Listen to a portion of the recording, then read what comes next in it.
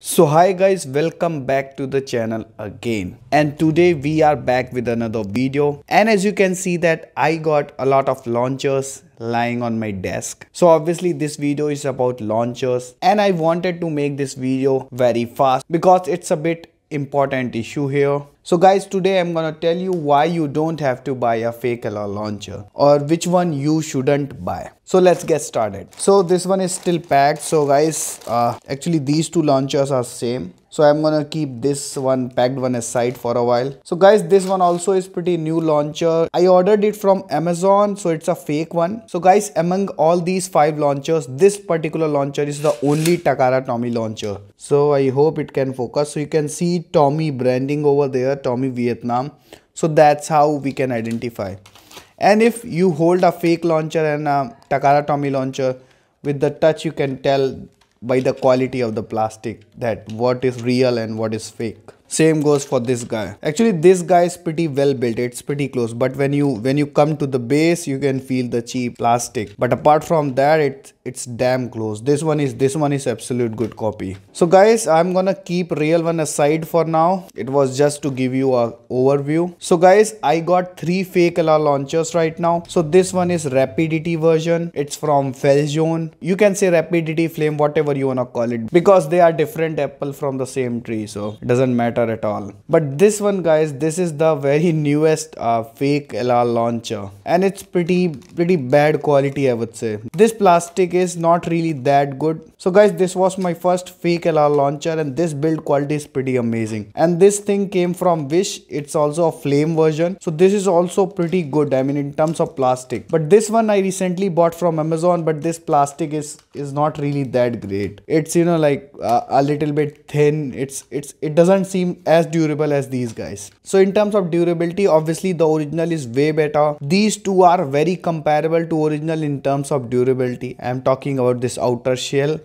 not this base. So outer shell, they are pretty good, but this isn't. We cannot even compare this guy to the original because it's not even close to these guys. So the reason behind this video is I just want you to learn that these new fake LR launchers are really not worth your money. So why this LR launcher is a bad news, I'm gonna open it and I will show it to you. So guys, before we do all that, earlier these fake LR launchers used to come from China, and the build quality is amazing, and the inside material is pretty close what Takara Tomy uses. So all the parts are pretty much, you know, like you can use with Takara Tomy launchers as well. And they are pretty good. They are fixable. You can open it and you can fix it. But these guys cannot be fixed, and they broke pretty easily. And I will open it and I will show you why they break so easily. But before we do that, so the difference between these two launchers you can easily identify is the white base, and this one is the black base. So these new launchers are mostly made for DB and sparking base. So this base, you know, like is designed pretty much close to a DB launcher. So let me get a DB launcher and let me compare with that. So guys, here I got my DB launcher, and you can see this base is pretty much, they are trying to mimic the DB launcher. Obviously it's not even close, but that's what they are trying to do with this new base, because these base are having a hard time fitting on a DB bay, and that's why even in mine they are very roughly used, because they have been used with DB and sparking base. And the flame and all, they replace the base and they replace the internal spring as well. So guys, earlier I bought 2 of these and the base broke. And not just even the base, I mean base can be replaceable. It's not a big deal. We can get a base from another launcher and we can replace it. The issue is spring. If you broke it once, it's really hard to get the spring fixed.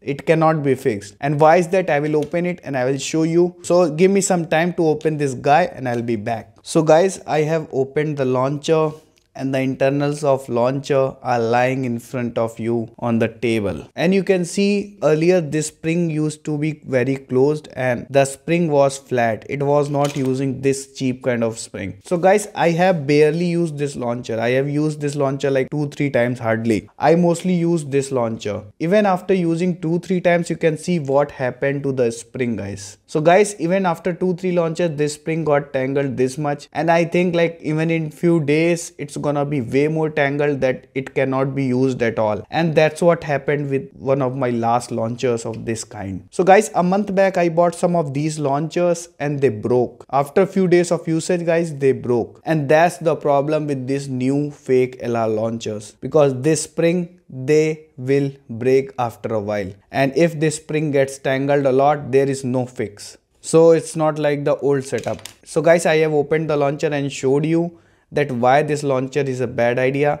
So give me some time to put it back and I'll be back in a while. So guys, I have put together the launchers. They are actually good. They have good power in terms of power. These launchers are powerful enough to launch a DB bay, and I have tested this launcher against a DB launcher and it is very close. I wouldn't say it has the same power, but it's close. So the new spring is giving a lot of power, but at the same time this new spring will break in a week or two. Max to max within 2 weeks this spring is gonna get tangled and this launcher won't work anymore, because I had faced the same issue with last 2 launchers of mine. And it's just not the spring guys, this base will also break. So earlier the fake LR launchers used to have this base, and this base does break but not that easily. It's very flexible plastic. This is not flexible guys, this is not flexible. So this base is gonna break and this spring is gonna get tangled, and in a week or 2 this is not usable at all. So whenever if you are trying to buy a fake LR launcher, please try to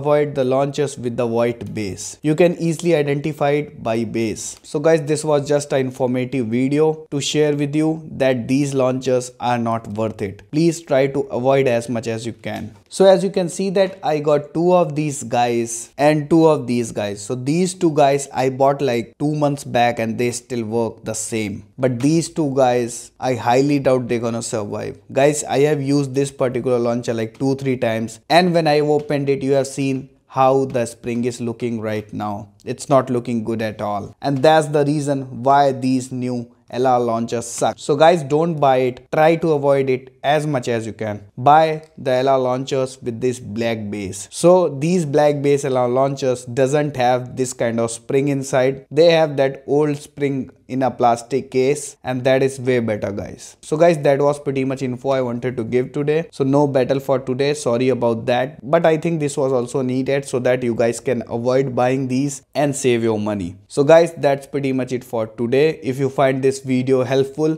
give me a thumbs up and don't forget to subscribe the channel, and I'll see you guys in another video. Till then, stay safe and happy blading.